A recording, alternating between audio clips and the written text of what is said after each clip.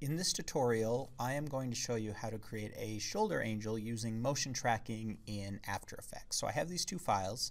One is of one of my students walking around, and we're going to track his shoulder using the motion tracking options. So he moves around a bit. And then I have this other student who we have them both green screen, but this student is going to be on the shoulder. So the first thing that I want to do is let's use key light to green screen to chroma key him out, the background out of this. So I have this green screen set up. I'm going to go, I drag this down into my timeline to create a composition, and so that's in there, and you can see my computer's a little slow, so it's got some adaptive resolution. I'm going to render this. Okay, what I did was hit spacebar to let it play, and you can see this little green bar represents an area that's been rendered, so it can run it faster without having to do the adaptive resolution, where it lowers the resolution a lot temporarily to show it to you in real time. So the first thing that I want to do is I'm going to have to green screen him out here. I'm going to click on Effects and Presets over on this side, and the chroma key that I'm going to use is key light. So if I just type in key here, you should be able to find the key light. If I pick that up and drag it onto the object in the timeline, I can now see key light in the effect controls, and I'm going to use the eyedropper to choose some of my green screen to select.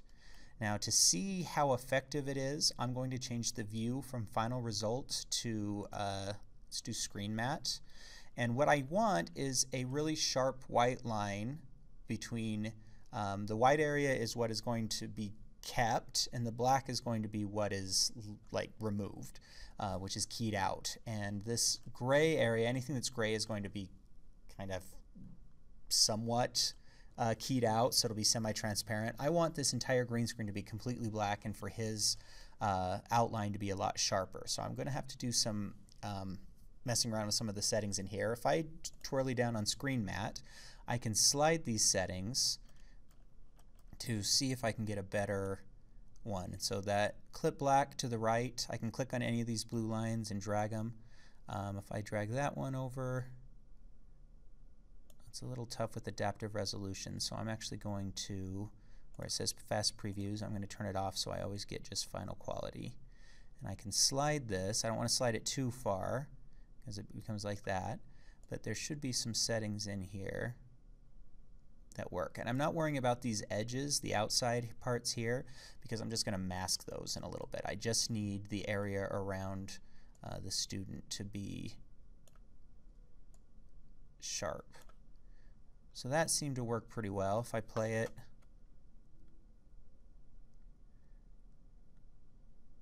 it looks pretty sharp all around. And my settings here, I kind of just wing it. But I've got 76 for black and 85 for white. And now I can come back here and change the view back from screen matte to final result.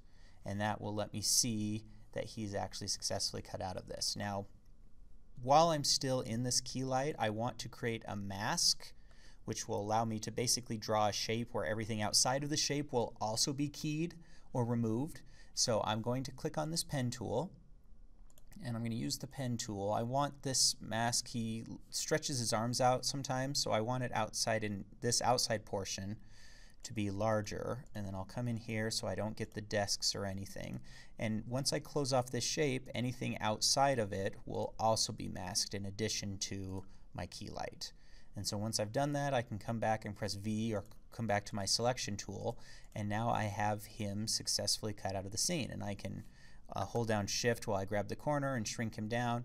For now, at least, I'm going to lock that layer and turn off the eyeball on it down in the layers of my timeline so that I don't have to mess with that. Now I can come back to effects. So I'm going to go back to my project, not effects, and bring in my other subject, which I can drag down to the timeline.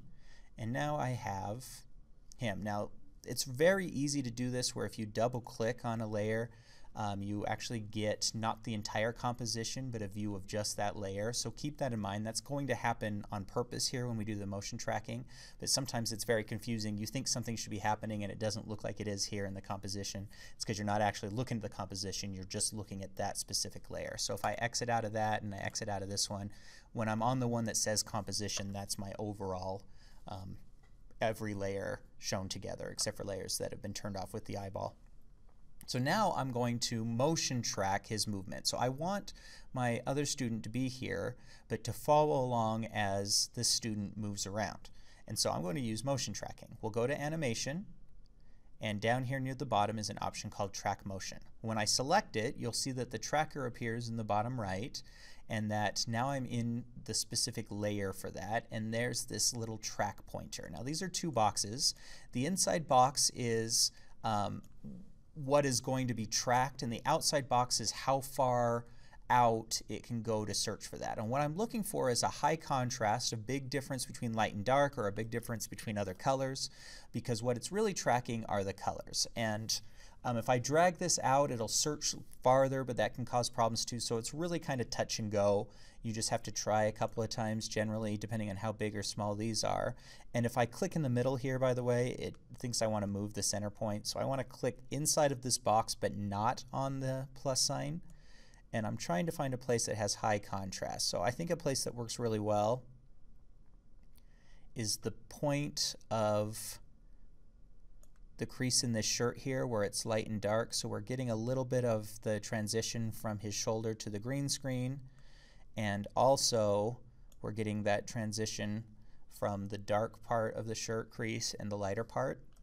And so I'm going to try that one and see what happens. The way we can test it out is down here in the tracker, I can hit this play button where it says analyze. And if I click that, you should see now, oh, see, it already got knocked off. So I'm going to stop it and reset it and try again. And it really is trial and error. Maybe a larger track area. This worked for me before, so hopefully it'll work again. But I'm going to pick a somewhat larger track area and a little bit of a larger search area and see if it can follow it. And that seems to be doing pretty well. Even the best tracking, sometimes you'll have to go in by hand, but what it's setting are keyframes at every frame where it moves, which in this case is probably pretty much every frame. Looks like we lost it a little bit there, which is going to cause some problems, so I'll reset again. I'm going to go ahead and try that other portion here where that line of color is on his shirt, and see if maybe that would be a better place to track. Oh, and I also want to track from the beginning here, so I should probably go back to frame 0. Maybe right there. Let's see. It really is a little, you just gotta find a place that will work. I'm gonna go ahead and enlarge both of these a little bit too.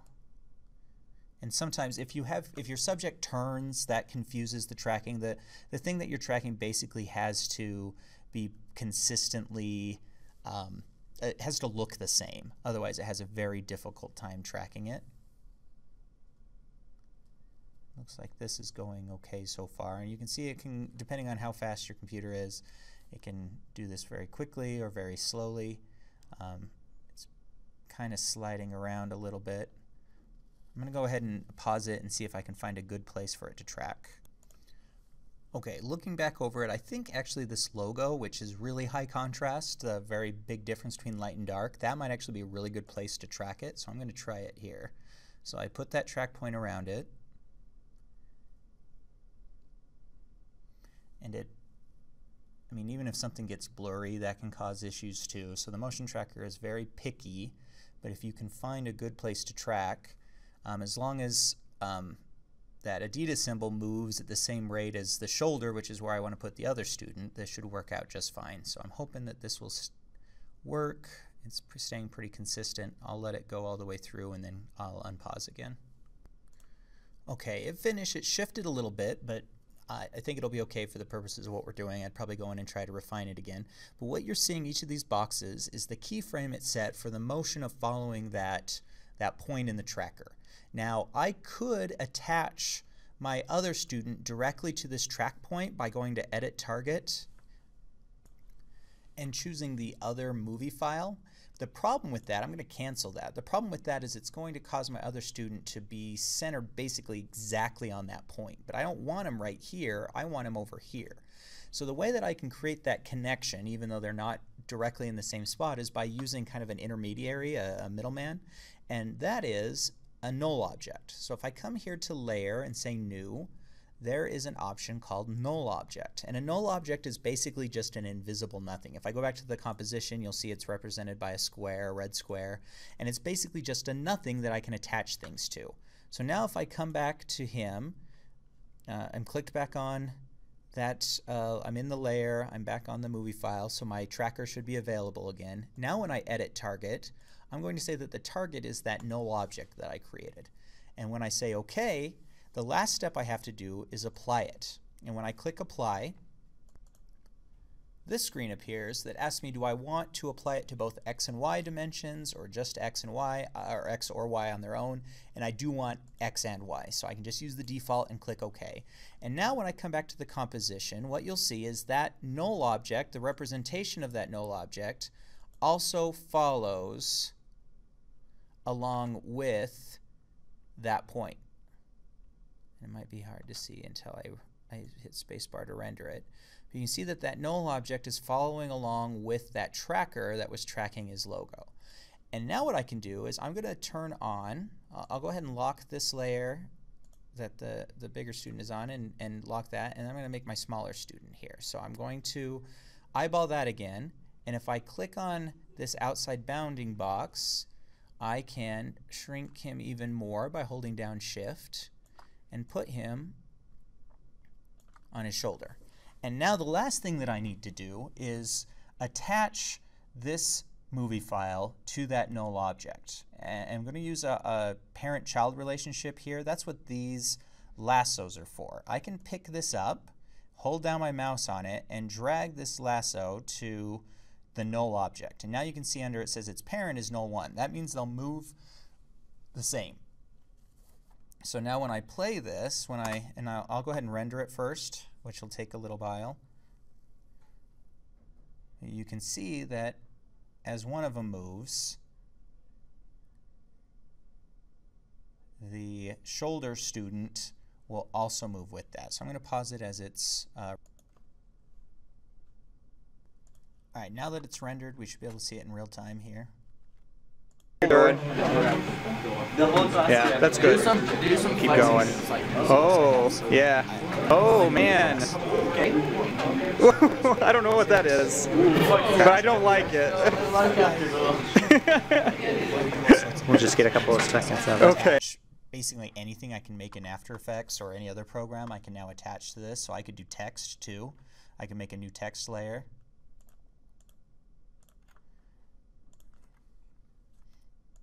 And I could type in here.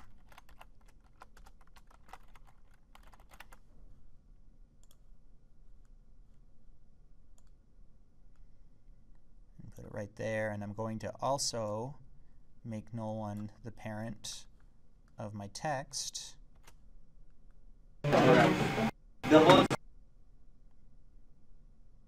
Oh, yeah. Oh, man. I don't know what that is, but I don't like it. We'll just get a couple of seconds of it. Okay, a little bit more. Give me something else. It's embarrassing. I'm giving you George Lucas direction here. Do it better. Give me more. Behind motion tracking in After Effects.